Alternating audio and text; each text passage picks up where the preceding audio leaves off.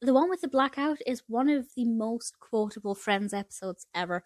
I've said it before, series 1 of Friends, the first season is not one of my favourites. Obviously I like it a lot, but when it comes to ranking them, the episodes are not some of my favourites. But this one, the one with the blackout, I really love this episode. There are so many things that I just quote on a frequent basis.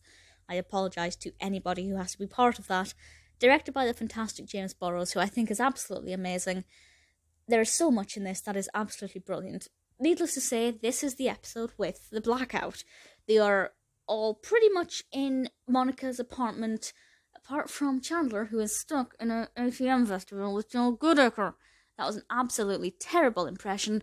He is stuck in an ATM vestibule with Jill GOODACRE, and gum would be perfection.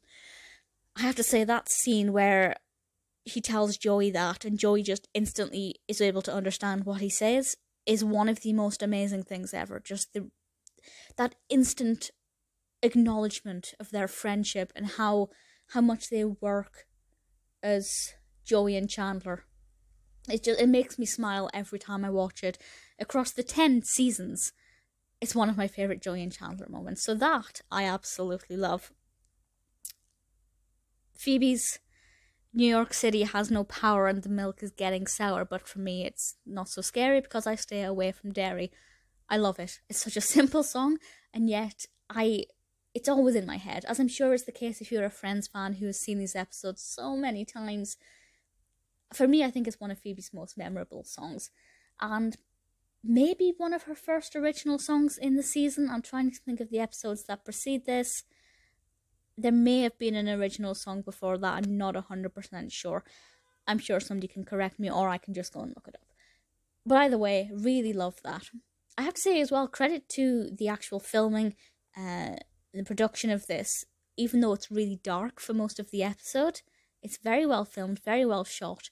Everything is clear and easy enough to see, which, to be honest, a lot of horror and thriller films could learn a thing or two from, because a lot of those films turn the lights down a bit too much and you can't see the action, and it makes it very easy to just switch off. Absolutely not the case here.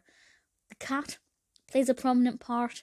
I really like the cat, and I have to say, it's a little bit creepy. I really like it. I wish we had more scenes on that balcony. Obviously, over the 10 seasons that follow, we do get quite a few scenes on the balcony, but never enough. I really love it. I feel like we should have got more once Ross got the apartment across the road. Spoilers, I should say, if you haven't seen past this episode, I apologise. But I like that. The other important thing, of course, is Paolo. And I really like the way in which they meet Paolo, obviously with this cat. Paolo I never actually liked as a character. Cosimo Fusco, who plays Paolo, absolutely fantastic. But as a character, he always irritated me. And I think that's kind of the point. We're supposed to side with Ross. But I love what he brought out in Ross and how we could see that jealousy and see the emotion that he felt for Rachel, that sometimes he probably wouldn't even admit himself. But I really liked that a lot. And obviously Mr. Heckles, Larry Hankin. Any episode with Mr. Heckles in it is just brilliant. He was apparently credited as Weird Guy rather than Mr. Heckles. So I'm not sure if at this stage they had any plans to bring the character back. But it's very quite possible that, you know, they saw Larry Hankin do his stuff with Mr. Heckles and just thought, we have to bring him back. He is brilliant. And I really genuinely love him. I absolutely love it. A pretty fun introduction to Paolo. They could quite easily have, you know, cut Paolo from this if they found that it didn't work in screen tests, but obviously Paolo is a slightly recurring character. I do think that it's weird that Paolo's in the building, but after, again, spoiler, after he and Rachel stop being him and Rachel, it's not, they never like accidentally bump into him, which I think is a bit weird. Maybe he moved. I can't remember.